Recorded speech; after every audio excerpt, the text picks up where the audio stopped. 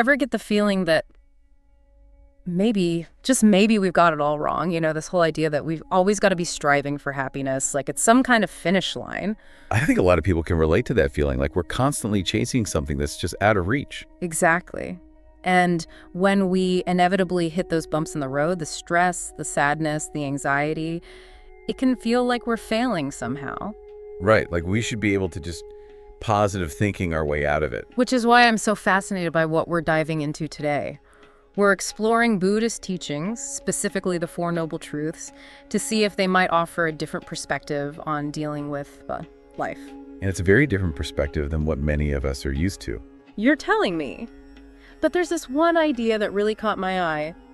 What if, instead of avoiding or trying to fix those tough emotions, what if we just, I don't know, embraced them? That's the heart of it, isn't it?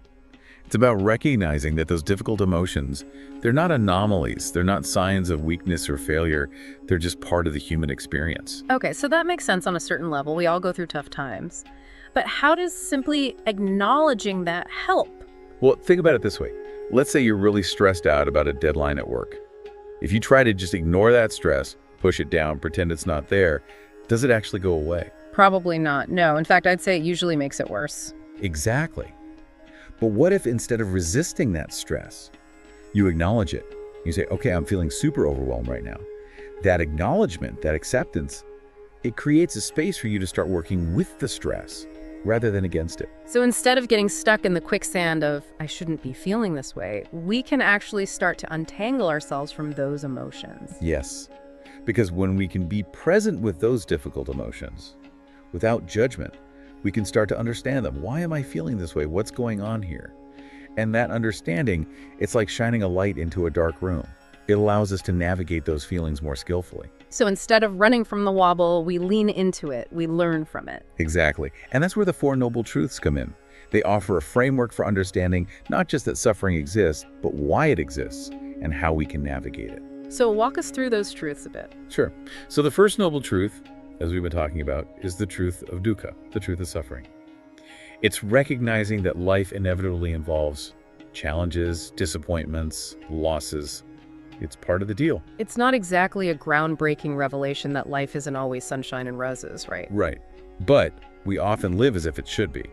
And that's where the second noble truth comes in, the truth of the cause of suffering. Buddhism teaches that our suffering often stems from our own attachments, our clinging to things being a certain way, our aversion to things we don't like. So the more we resist those difficult emotions, the more we actually fuel them. That's kind of a mind-blowing concept. A bit of a paradox, isn't it? Yeah. But it makes sense when you think about it. The more we try to push away our negative emotions, the more power we give them. Which brings us to the third and fourth noble truths, right? Yes. The third noble truth is the truth of the cessation of suffering. This truth tells us that it is possible to find liberation from this cycle of suffering. Okay, so there's hope, but how do we get there? That's where the fourth noble truth comes in. The truth of the path to the cessation of suffering. This path, also known as the Eightfold Path, is essentially a set of guidelines for living a more mindful, ethical, and skillful life. So it's not just about thinking positive thoughts, it's about cultivating a deeper awareness of ourselves and our reactions to the world around us. You got it. It's about recognizing those unhelpful patterns of clinging and aversion and choosing a different way of responding. And that takes practice. It's a lifelong journey. Just like learning to ride a bike, I imagine.